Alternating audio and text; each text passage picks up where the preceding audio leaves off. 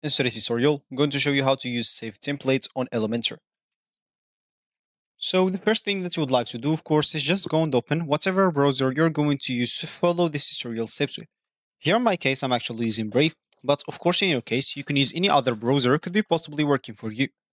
As an example, you can use Google Chrome, Opera, Brave like me, Word, I was going to say WordPress, not WordPress, Firefox maybe, even Internet Explorer if it's working for you.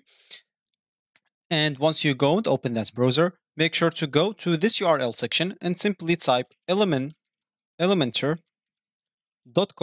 and hit the enter button. And that should take you directly to the homepage or the main screen of the Elementor website.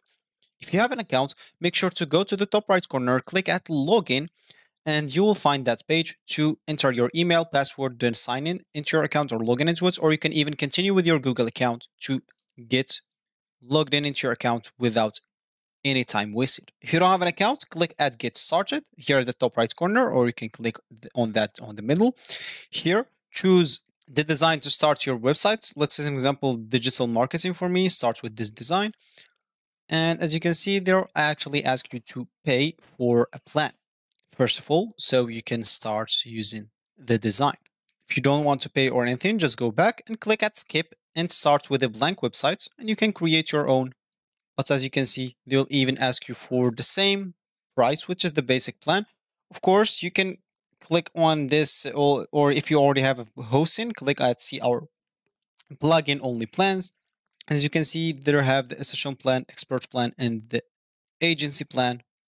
Each comes with its own features and price. So once you created your account or you sign in into your account, you'll find yourself on something like that, which is going to be your home screen or your main screen after you logged in into your account on Elementor website.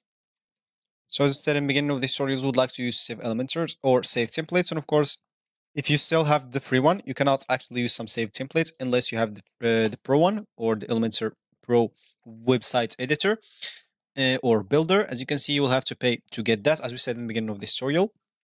And of course, if you have the free one, make sure to go and save any templates or copy any templates that you would like to have as your template now, and simply go to this navigator and you'll be able to paste it. As you can see, let's say an example, we have here, I don't know, our sector or our template here. I can just copy it and paste it wherever I want. So this will be actually for this tutorial. I hope you like it. Thank you guys for watching and goodbye.